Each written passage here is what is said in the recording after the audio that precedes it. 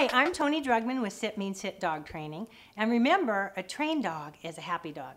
Do you have a dog that barks at your TV when dogs or horses come on it? Then we're going to show you some tips today to help you solve that training problem. The first thing is we want to start with a good foundation of attention and obedience. You might need to get some help with a useful long line.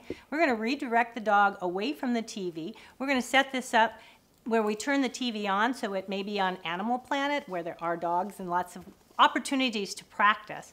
And then we're going to sit in a chair right next to the dog, and when he tries to go for the TV, we're going to redirect him back to us.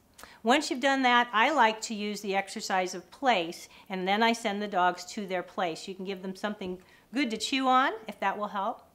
But that's a training tip that we can use to help stop our dog from going after the TV and barking at dogs and horses. Thank you for joining us. I'm Toni Drugmand. Visit me at sitmeansit.com. And remember, a trained dog is a happy dog.